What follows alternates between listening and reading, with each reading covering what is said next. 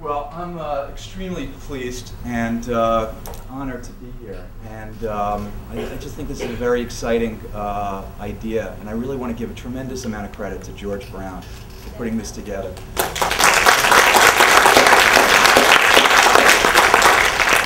This was something that George and I had talked about, and I talked to Jan and a variety of you online about it as well. And I thought that, and I had my wife is involved in taking care of patients with cystic fibrosis. And the Cystic Fibrosis Foundation was a group that, granted, there's a lot more cystic fibrosis than cystinuria, but cystic fibrosis really drove the agenda. They were able to raise a lot of money and get doctors to become interested in cystic fibrosis when it was really languishing as a disease. And cystinuria has a disadvantage of being much less common than cystic fibrosis. And unlike cystic fibrosis, that we just need just one fabulously wealthy person with cystinuria to help fund it. You know, we just who is that fabulously wealthy person? And another example is the OHF, the Oxalosis and Hyperoxaluria Foundation, which really does have one wealthy person who put that together. And they put together an agenda, and they've gotten the NIH to put together a symposium every couple of years. And that's a group of people, that's a disease that's as infrequent as cystinuria, another cause of kidney stones.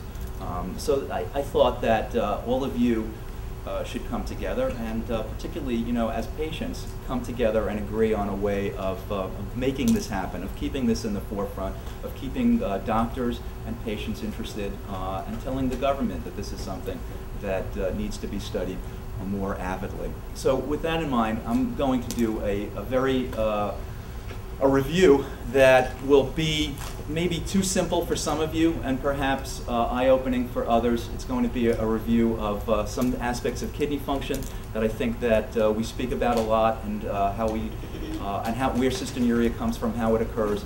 And then Dr. Goodyear and Dr. Aspin will talk about some other specifics of management and testing in patients with cystinuria.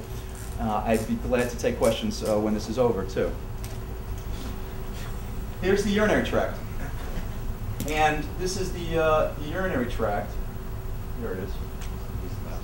Gray's Anatomy, 1918. Now it turns out that we have made no progress since then in describing the urinary tract. It hasn't changed, basically, since 1918.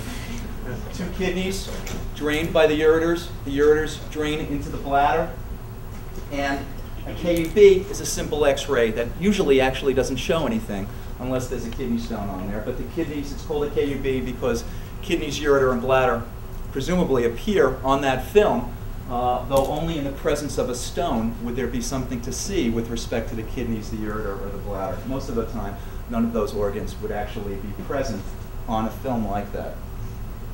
And the kidney is composed of different parts. If you ask a nephrologist what are the parts of the kidney, they'd say the nephrons and the blood vessels. If you asked a surgeon like Michael Grasso, he'd say the upper pole and the lower pole.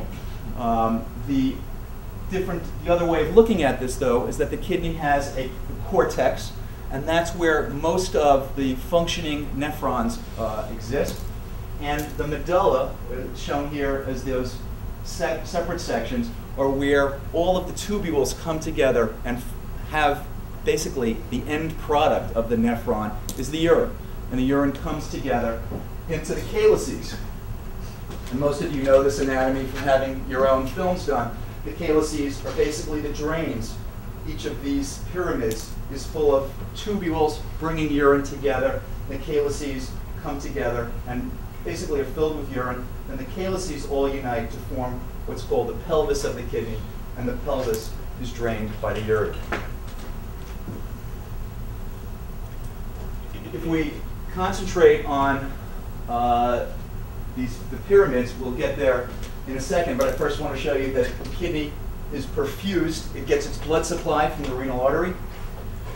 The blood goes into the glomeruli, the little tiny corpuscles of capillaries, and after the urine is formed, it drains down the ureter here.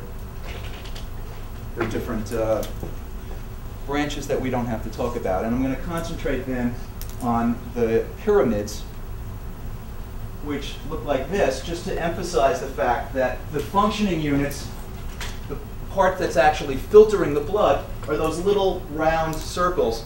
Those are little corpuscles of capillaries. The plasma, the liquid part of the blood, moves across the capillary into the nephron, the tubule, and the tubules then all come together and are drained down here. So the little red dots are in the cortex. The pyramids here consist of some of the blood vessels and the collecting tubules where the urine flows. So here's a summary of what those nephrons look like. You stay up there, and you'll do that? I'll do that for you. You're a good guy. So the nephron consists of a glomerulus, these little capillaries of blood, and across the glomerulus comes the plasma, the liquid part of the blood, and it's drained by the proximal tubule.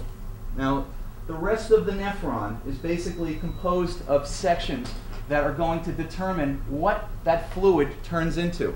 It starts out as plasma, the liquid part of the blood. What comes out at the bottom here in the collecting duct is called urine.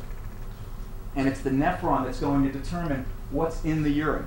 For the most part, a lot of the nephron is devoted to reabsorbing the stuff in the plasma that you don't want to lose.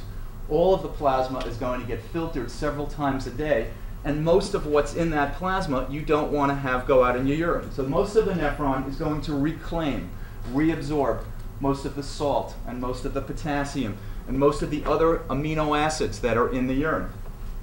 To some extent, the nephron is also going to secrete things from the blood into the urine. There's some things that you're going to get rid of because your kidney is going to actively move them from the blood side into the tubule. But most of what we're going to talk about today has to do with reclaiming what's been filtered. And what's been filtered, 2/3 of which will be reabsorbed in the proximal tubule. The proximal tubule will reclaim the bulk of what's been filtered. And that's where cysteine is supposed to be reabsorbed. All of this stuff is filtered, and then it gets reabsorbed.